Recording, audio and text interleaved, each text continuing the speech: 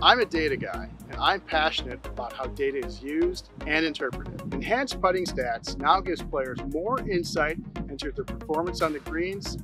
In order to get the most out of your own performance data, it's important to spend a little extra time editing your rounds to ensure your data is as precise as it can be. Here are my top tips to ensure your putting data is giving you the most accurate picture. First, it's important to mark the pin location. Marking the pin gives you more accurate approach and putting stats by knowing your exact target.